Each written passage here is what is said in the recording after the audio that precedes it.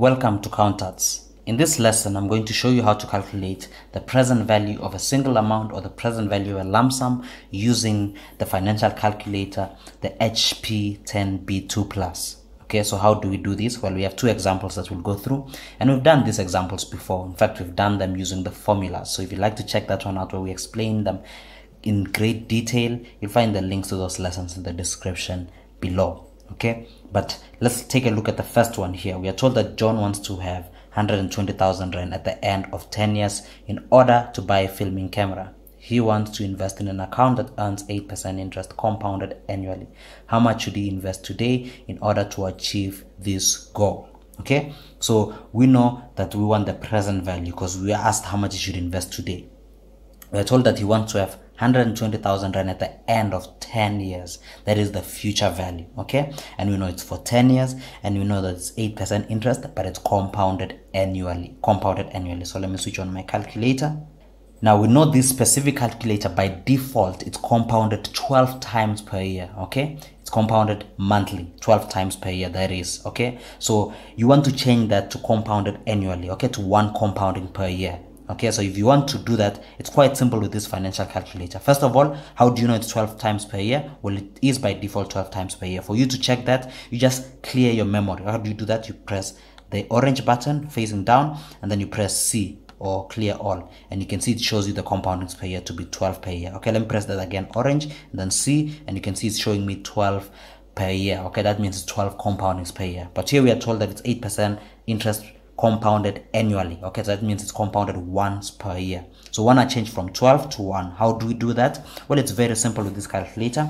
We want to change it to 1, so we press 1, and then we press the orange button facing down, and then we press PMT. You can see under it in orange, it's payments per year. Okay, we press PMT, and now it has changed the compoundings from 12 to 1. How do I know that? Well, let me clear my screen by pressing C. Let me press orange again, and then C, and you can see it's now 1 per year. Okay, that's what we want. Now we can do our calculation.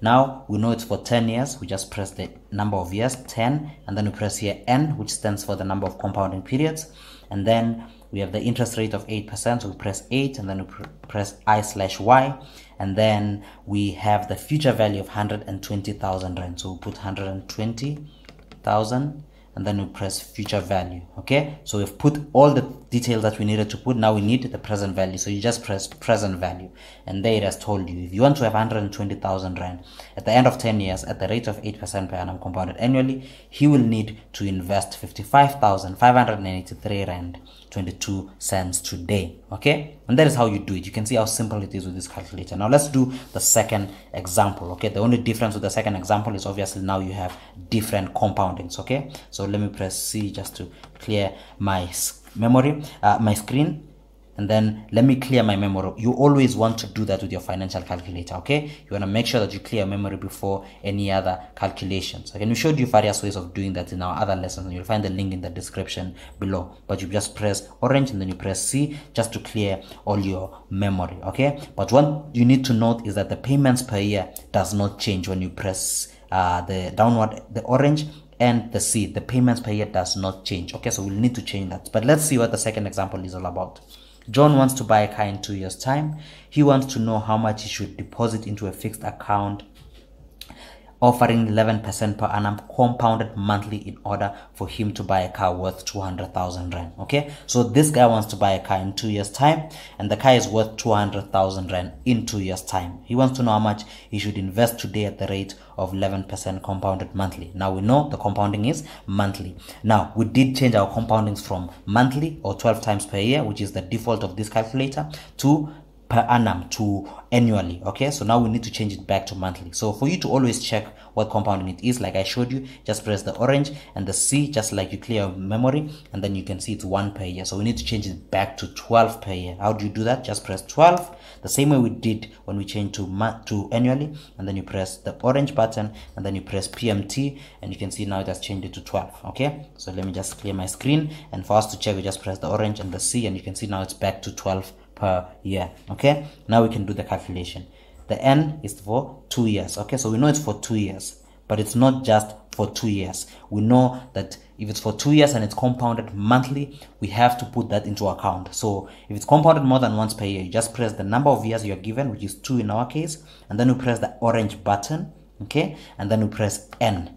And what it does is that it takes the number of years multiplied by the number of compoundings per year. Okay, so it just took the 2 years multiplied by the number of compoundings per year, which is 12 compoundings per year because it's compounded monthly.